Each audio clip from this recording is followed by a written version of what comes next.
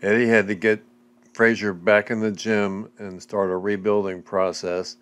In a little less than 6 months, he had him back in the ring against the fastest big man he could find in the form of Joe Bugner to try to prepare Frazier for the inevitable Ali rematch.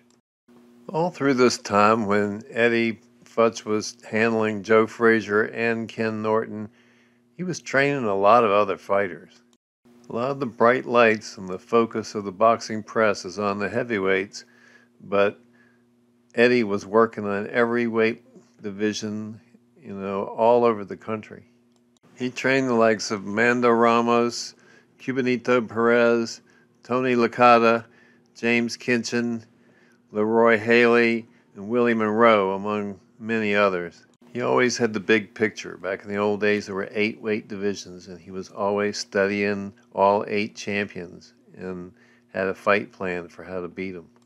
This was an ever-evolving study. Eddie once famously said to a fighter, "You fight the first round, and I'll fight the rest of the rounds." And he literally only needed 1 round of watching the opponent, and he could analyze them on the fly. And if he had trained that guy before, forget about it. He had him completely solved. He brought this level of insight to every corner that he worked.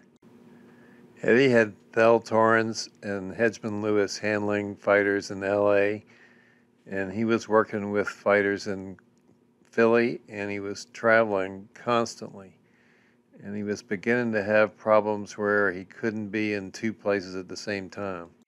He was also becoming tired of living in Philadelphia. He developed a friendship with Kurt Kerkorian and made the decision to move to Vegas and build a house there. And it would take a number of years, but he tried to consolidate his stable and what he was doing in Vegas as much as he could.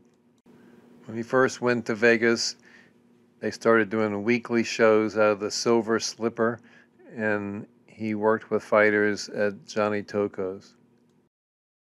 Boxing has always had rivalries, and during this era, there were some obvious ones. And, anytime you have 2 great stables, they're bound to be matched against each other in different fights.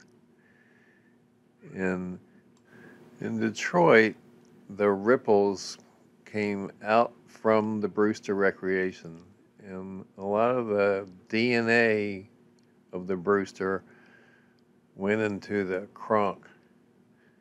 And this was eventually Emanuel Stewart's stable and his big project. And Eddie studied them and matched his fighters against the Kronk fighters repeatedly.